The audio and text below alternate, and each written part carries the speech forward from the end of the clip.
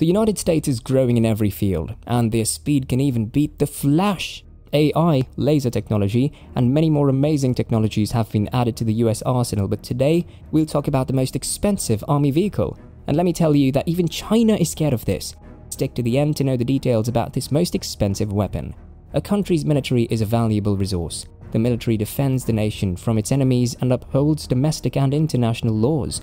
It is believed that maintaining the nation's institutions, as well as the security of its residents, is a responsibility of the government.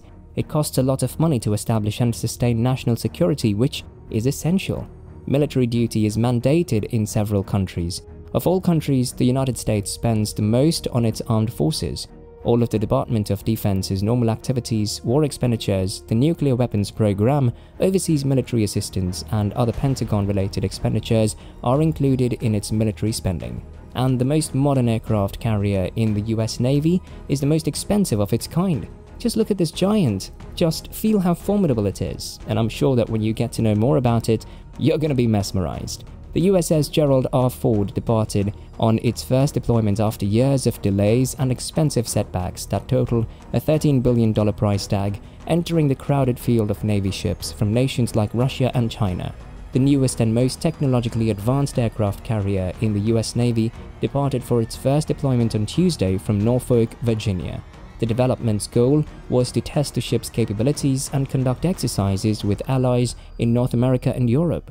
According to the US Navy, the USS Gerald Ford is the first brand new aircraft carrier to be developed in almost 40 years. The carrier's construction officially began in November 2009. The vessel is the first aircraft carrier of the Ford class. The USS Kennedy and USS Enterprise, the following two Ford-class carriers, are its successors.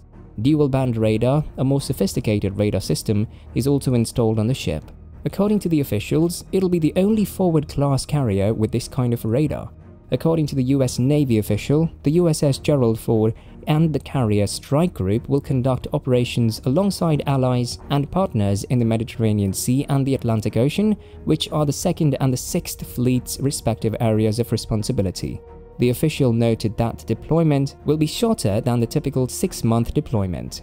According to the Navy, the aircraft carrier uses the electromagnetic aircraft launch system and boasts new cutting-edge technology, including almost 3 times the amount of electrical power compared to the Nimitz-class carriers.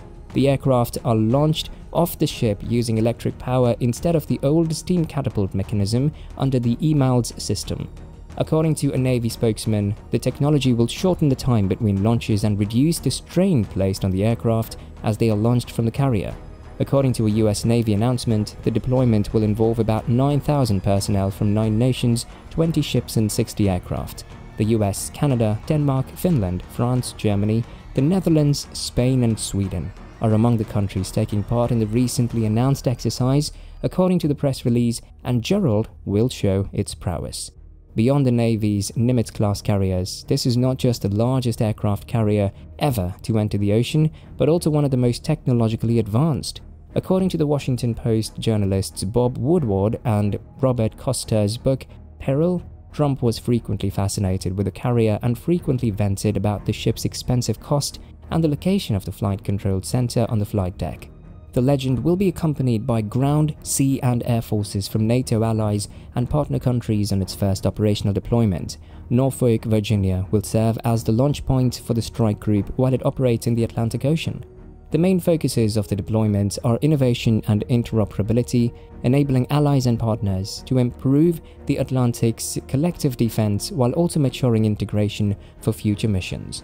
The $13 billion ship in the new Ford class of aircraft carriers is currently in the final stage of maintenance before her first deployment and will soon be available for Navy tasking after encountering a number of delays and working out dependability issues with numerous new technologies.